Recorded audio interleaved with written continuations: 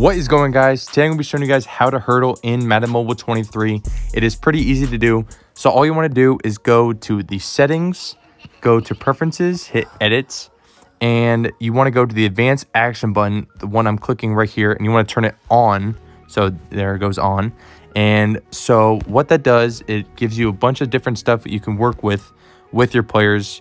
So the little joystick in the bottom right, whatever you want to call it, it actually makes it really easy to do specific things with your players. So when I'm running, so you can hold it to the right, you do a spin move, but if you hold down, actually let me try on this play, it's not gonna really work. I don't really have a good team. I didn't play really that much last Madden Mobile, so my team's kind of trash. But if you hold it down, it actually should do a hurdle animation. It might not do anything well because I have a 79. There we go. It did a little jump, but yeah, it's kind of hard to accomplish the hurdle in the game, but it's really easy to turn it on. And some people still don't know how to do this.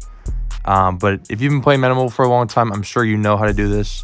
I'm actually not going to score. I'm actually going to try to attempt. I'm just going to keep attempting to do a hurdle. But you could do spin moves. You could do truck. It just makes it really easier to do everything. There used to be a juke one, but I guess you just have to swipe on your screen to do that. So let me try to accomplish a hurdle for you guys just to show you.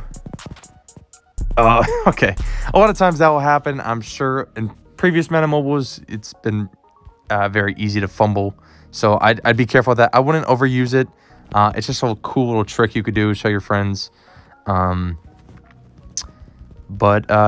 I'm still trying to accomplish this. I guess you'll just truck the guy. But yeah, I'm sure it'll get easier along the way when you have better players. I'm sure some of you guys already have like 100+ overall from last Madden Mobile. I guess he did a little thing there, but it wasn't anything too crazy. But let me try here right before I score.